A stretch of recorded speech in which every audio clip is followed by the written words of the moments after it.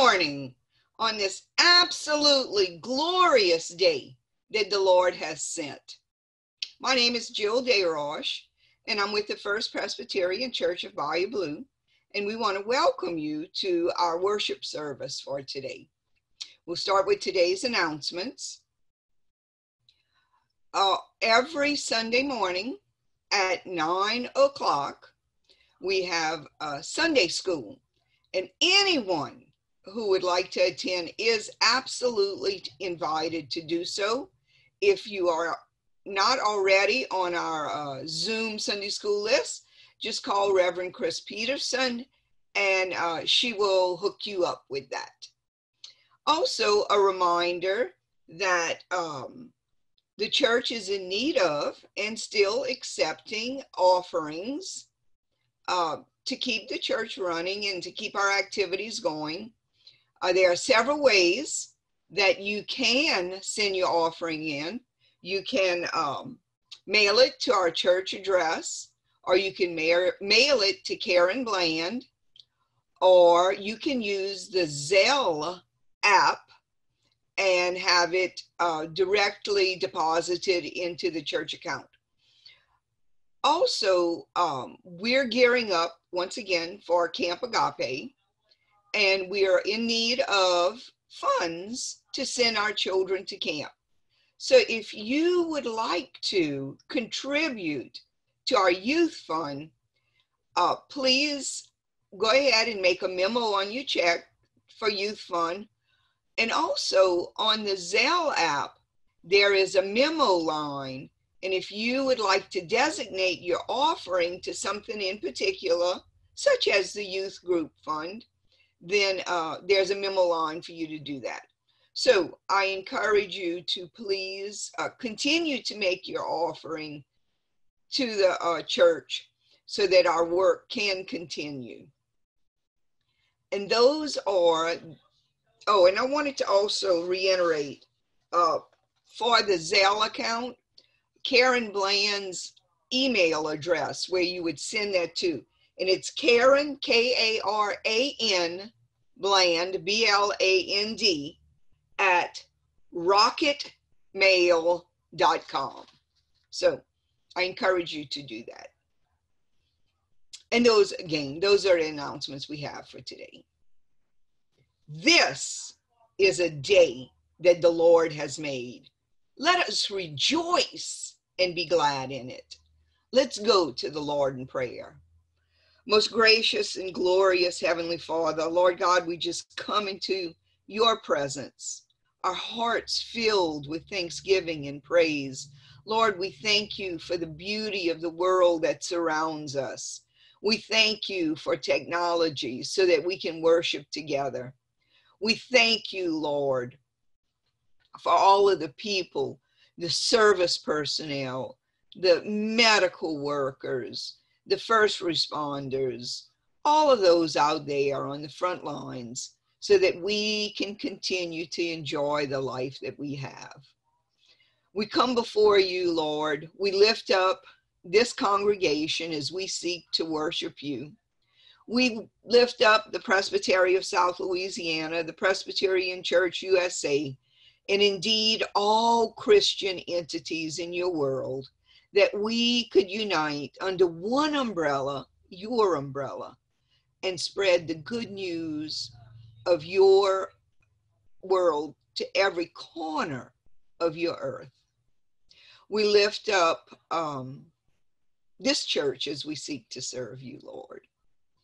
We lift up all of those who are in pain, all of those who are suffering.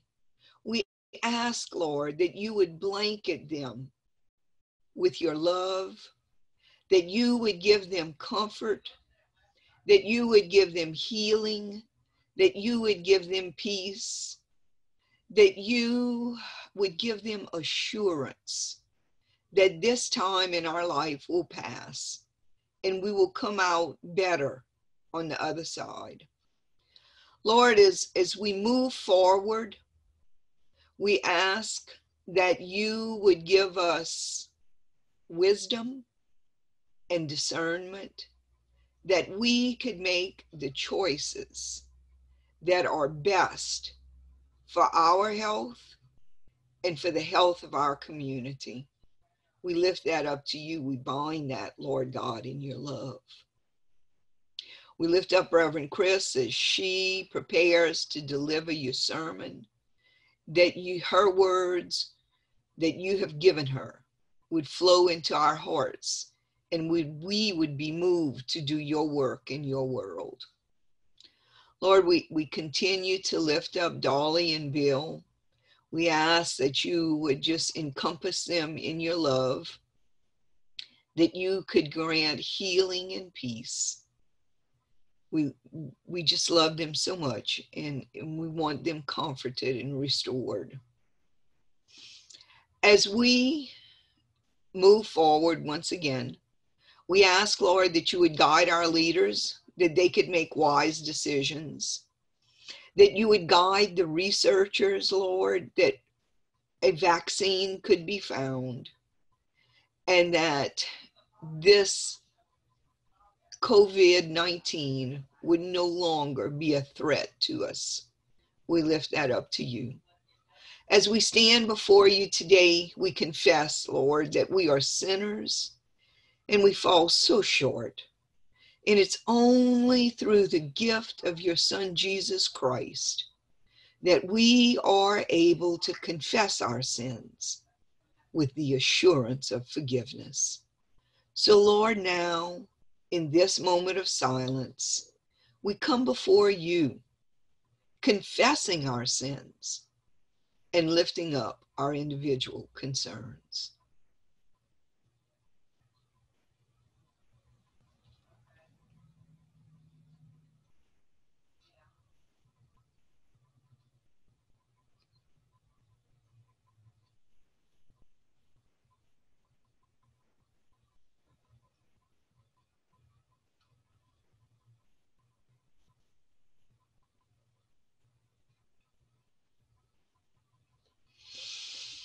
Lord God, in all we do and all we say and all we ask, we do that in the name of your Son, our Lord and Savior, Jesus Christ. And God's people say, amen. And go get them. God bless. Hello, everyone.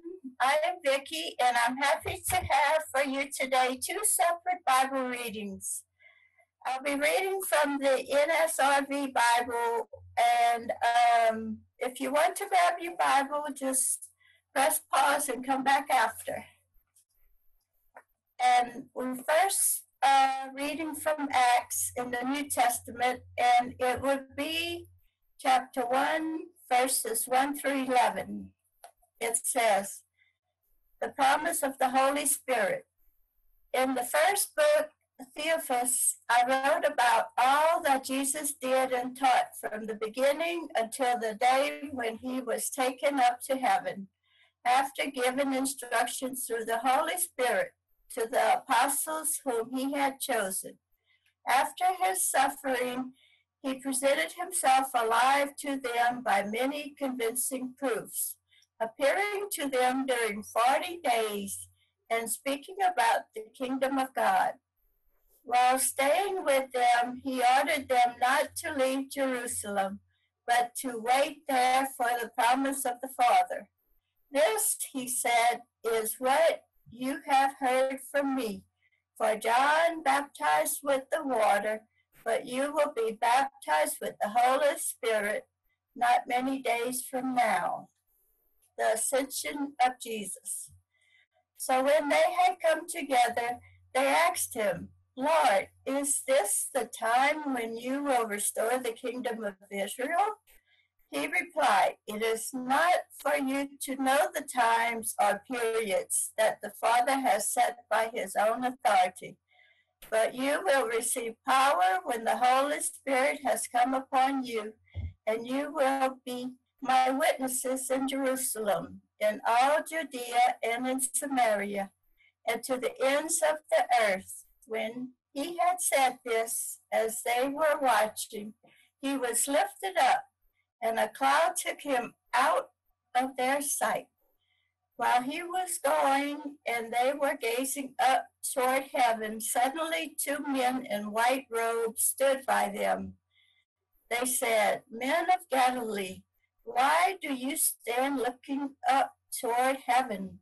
This Jesus who has been taken up from you into heaven will come in the same way as you saw him go into heaven." Amen. Everyone stay well.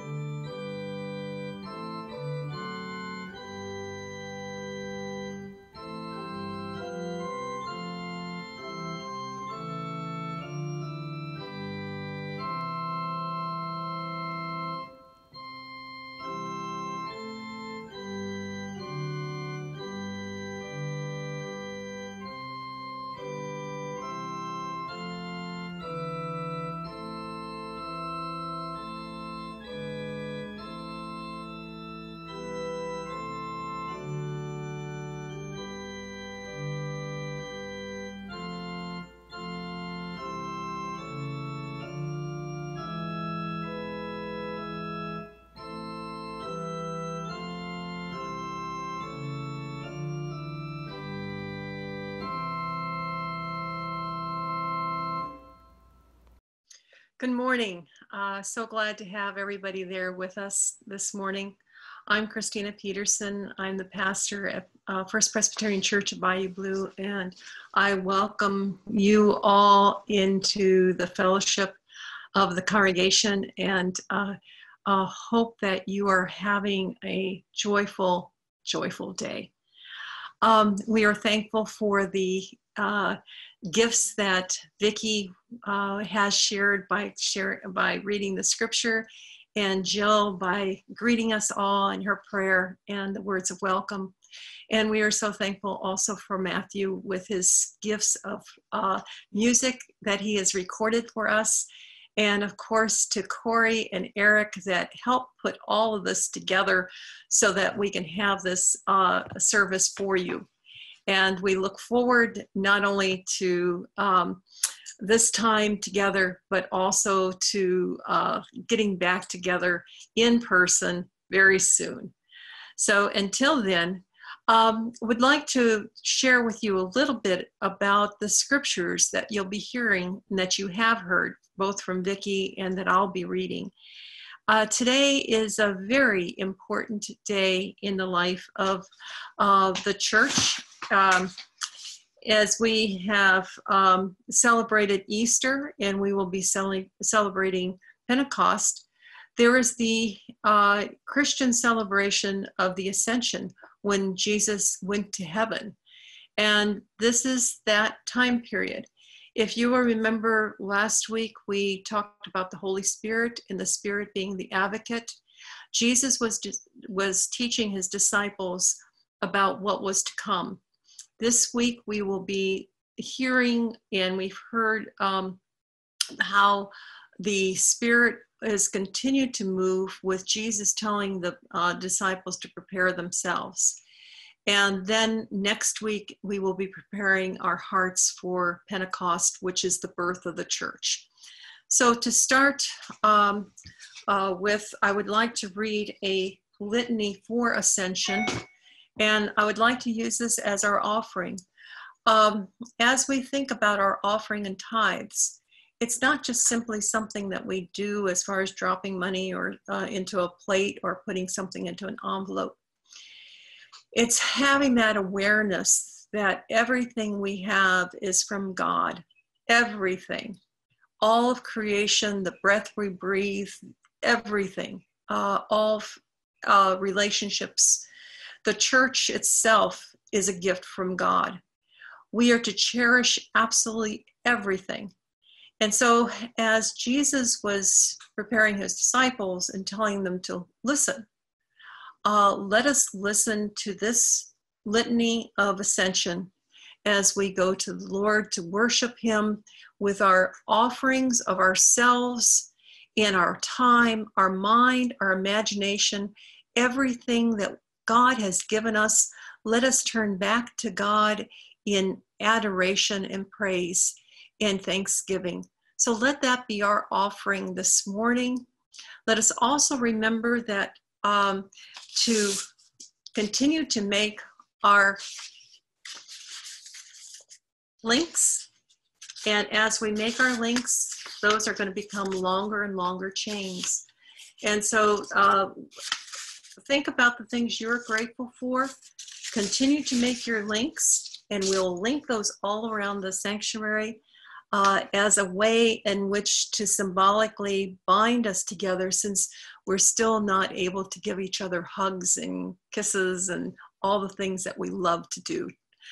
So listen to the words of this litany for Ascension. Arise, O Lord, in your strength. We will praise you for your glory. Let us praise and pray with joy to Christ at the right hand of God, saying, you are the King of glory. You have raised the weakness of our flesh. Heal us from our sins and restore us to the full dignity of life. You are the King of glory. May our faith lead us to the Father as we follow the road that you trod. You have promised to draw all people to yourself. Let no one of us to be separated from your body. Grant that by our longing we may join you in your kingdom, where your humanity and ours is glorified. For you are the King of glory. You are the true God, and you will be our judge. So lead us to contemplate, to wait, to listen for your tender mercy. For you are the King of glory. O King of glory and Lord of hosts, who ascended triumphantly above the heavens, do not abandon us, but send us the promised one, the Spirit of truth. Blessed be the holy and undivided Trinity, now and forever. Amen. Let us go to the Lord in words of confession. Let us pray. Almighty God, you have raised Jesus from the dead, a death to life. You have crowned him the Lord of all. We confess that we have not bowed before him or acknowledged his rule in our lives. We have strayed from you. We have done what is wrong. We have not been the people you have taught us to be. We have gone along with the ways of the world and failed to give him all the glory. Forgive us and raise us from our sin, that we may be faithful people, obeying the commands of our Lord Jesus Christ, who rules the world and is the head of the church, his body. Amen.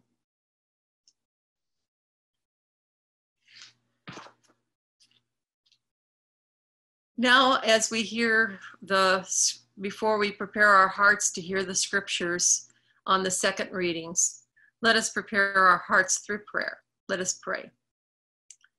Gracious God, Creator Spirit, you hovered over the waters at creation's birth. You descended in the form of a dove at Jesus' baptism. You have poured out under the signs of fire and wind at Pentecost. Come to us, open our hearts and our minds, so that we may truly hear the word of life and be renewed by your power. For you live and reign with the Father and the Son, now and forevermore. Amen.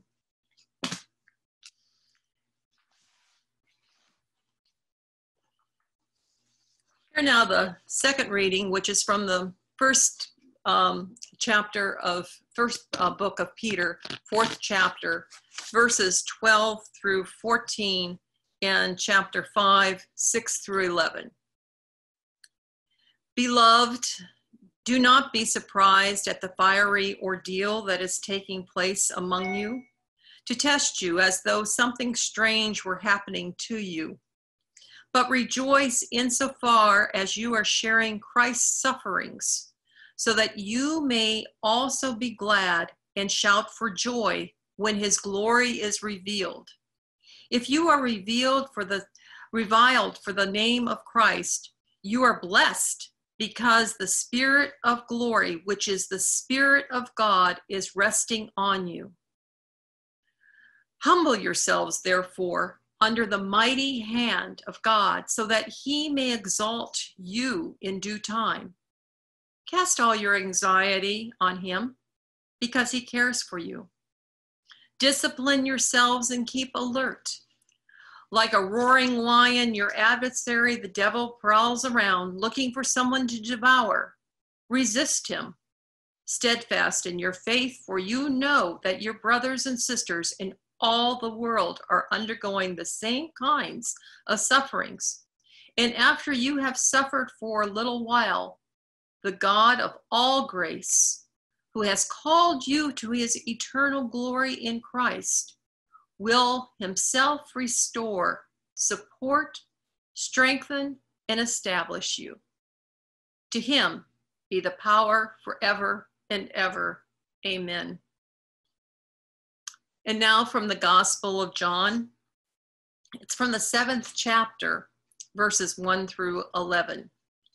Remember, John is the one who is helping us to understand the whole cosmos of Jesus and God and the Spirit. And so let us hear his words that he has for us to understand more fully. After Jesus had spoken these words, he looked up to heaven and said, Father, the hour has come. Glorify your Son, so that the Son may glorify you. Since you have given him authority over all people, to give eternal life to all whom you have given him.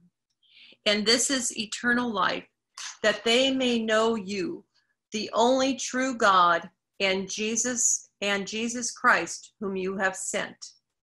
I glorify you on earth by finishing the work you have given me to do.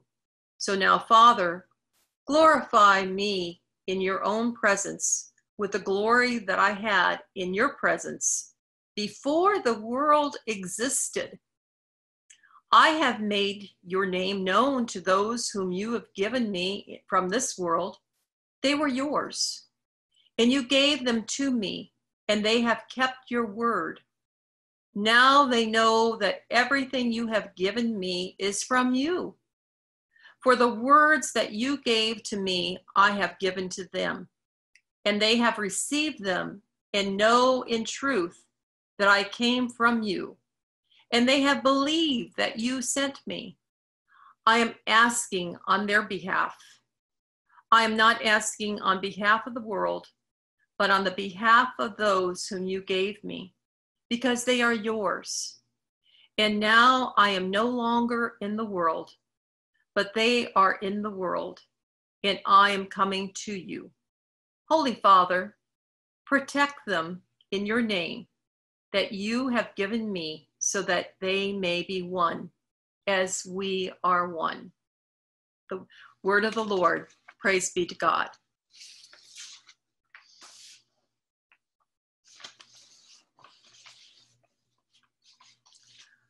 I changed the order a little bit this morning. Each week's a little bit different, but I wanted to read the Apostles' Creed, and you can be reading it or thinking it or saying it in your mind, because this is something that we say, and I don't know if it catches us in the way in which these scriptures today help push us to understand the ascension.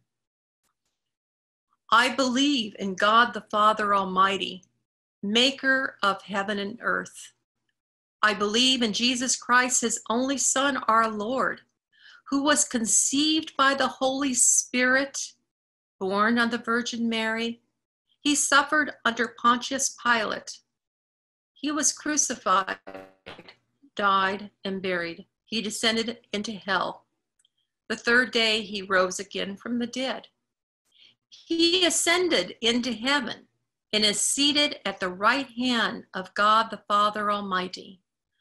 From there he will come to judge the living and the dead. I believe in the Holy Spirit, the Holy Catholic Church, the communion of saints, the forgiveness of sins, the resurrection of the body, and the life everlasting. Amen. Now may the words of my mouth and the meditations of all of our hearts be truly acceptable in your sight, O Lord, our strength and our Redeemer. Last week we talked about the Spirit and how the Spirit is the advocate for us, the one who is with us, the one that will stay with us, and the one that continues to enlighten us as far as the interpretation of scriptures, the understanding of what to do with our, and nudges us with our consciousness, and helps us to be better people as followers of Christ. That Spirit, if you remember, that Spirit was at the very beginning when God created the world. The Spirit, Rahu, the breath of God, spread over the oceans, and it separated and is part of creation. So the Spirit was there, that was breathed out by God, that was for all of us. It was the very breath of creation that brought things to life, that came into our bodies, that gives us breath. It is in us and around us. We can't separate ourselves from it. And in John starts the whole book of John saying that in the beginning was the Word, and the Word was with God. Jesus is the Word. So in the beginning, we're told that not only do we have God creating the world, but Jesus is there, and the Spirit is there. How absolutely magnificent. And so the story that we have that goes through the generations of the Old Testament into the New Testament and talks about Jesus's life. Jesus has given us this gift of being God incarnate on earth, not so that we can just sing sweet songs about Jesus, but that we know how to be with God, that we know how to be his people, that we know how to interact with each other. We are his beings that are sinful and wayward if we just go our own way. But Jesus, God in the shape of Jesus, was on earth, is on earth, walks with us to be able to show us the way. And if we look at his life, then that is the life that we are to lead. We are to walk in his shoes. We are to walk the roads he took. We are to do the things he did. And so in his last days of life, before his before his death, he taught his disciples, telling them all what was going to happen. And then on the day that he arose and the women found the tomb empty, he then became present. For 40 days, he became present with his disciples, walking with them on the road to Emmaus, opening their eyes, opening their ears, opening their heart to learn again what all he had taught them before. And he did that in the way in which to prove, to show that it was really true, that this Jesus, this man, is not just a man, a mortal, but is the one that is actually embodying God, God in him, him in God. There's no separation. And then in his last teachings, he's talking about the Holy Spirit, that if we do what Jesus has taught us to do, it's risky. He taught us to love our enemies, to go into places that are dangerous, to do things that are beyond what we think are humanly possible. But when he told us that, he wasn't going to let us just, wander blindly. He gave us the Spirit as an advocate to be there with us. And so he taught the disciples that as they were waiting, remember he said in the scripture that Vicki read this morning, it said that when before he ascended up, that he told the disciples to sit and wait for that Spirit to come upon them. Can you imagine? We have been waiting. We've been waiting, seems like a long time, to get back, as we say, back to our lives. But is it our lives that we're wanting to get back to? Or is it the work of Jesus that we want to get back to? I hear people saying, well, I need to get back to work. I need to get back to this. I need to get back. I need to go to the store. I need to do this. I need to do that. In this time of waiting, are we bickering about whatever it is that people bicker about? Or are we taking this time as Jesus told us to, as his disciples, to pray, to reflect, to become more fully filled with what he has taught us, so that when we start that new chapter, as we go forth, we leave that old self behind. We become changed people. That's what it means to die in our baptism. That we shed our old self, that we become new, we become reborn in that baptism, a rebirth not of flesh, but a rebirth of spirit. So if we truly believe that, let's leave all those things that society, politics, money, economy force upon us, or want to lure us away from. The hatred that dwells in our hearts for some people, the frustration, the whatever it is. Let us become changed people, confessing and getting that out of us, so that we can truly take in that Holy Spirit and have that Holy Spirit be an advocate for us as we go into that new phase of life. Next week we'll be celebrating Pentecost. And that's when the Holy Spirit came down and filled, and the church began. It's the birthday of the church. But in preparation for that, this is the week when we as Christians need to heed that word that Jesus gave to us. Sit and wait. Fill your hearts with the knowledge that Jesus is with us through the Holy Spirit, that he will be with us to the end of time, and that we have to fear not. Think again about this amazing story that we have, that's our heritage. The Spirit, God, and Jesus from the very beginning of creation. It's a lot to take in. But also we're told in the scripture that he knew our name, that he knows our name. He knows every hair on our head. So all of us, our brothers and sisters, human and non-human, all creation around us, we were made for a certain reason, for a certain role, for a certain time. We need to open our hearts and see what that is.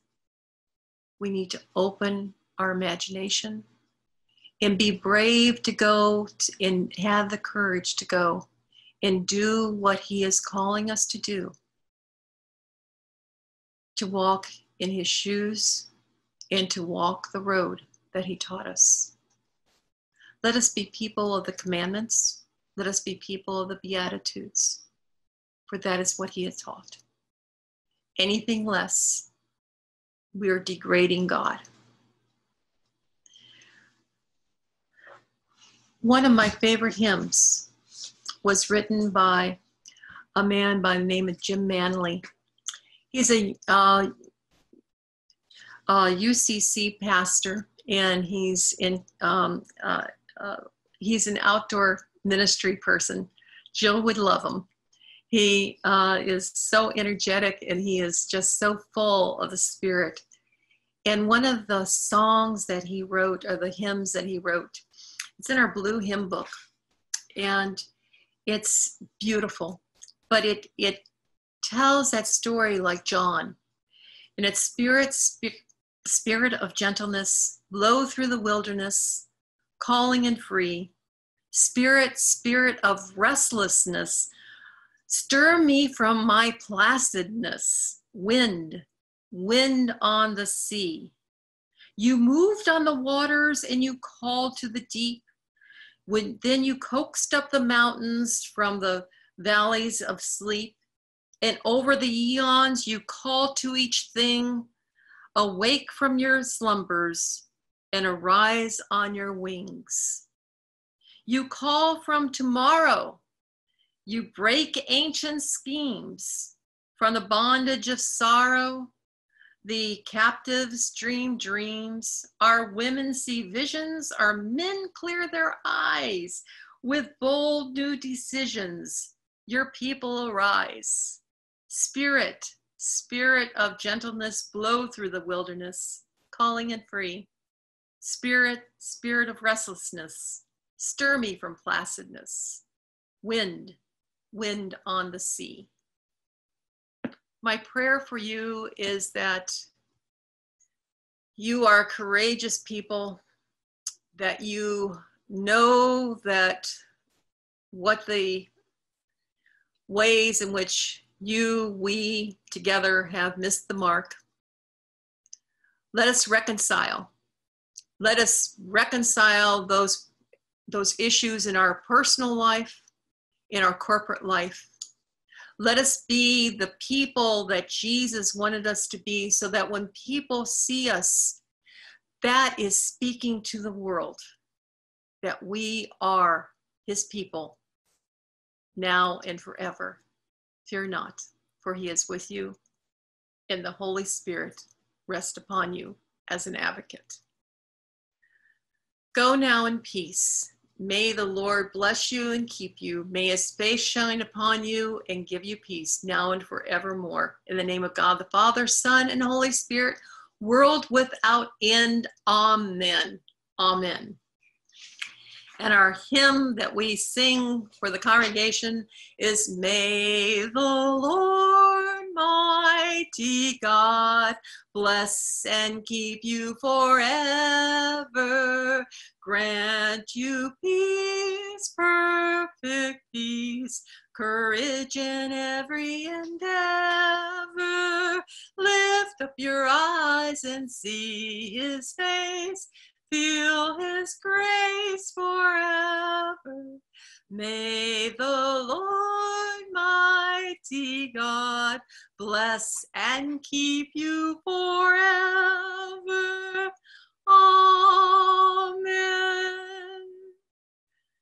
God be with you now and forever. Amen. See you all soon. Love you all. Take care.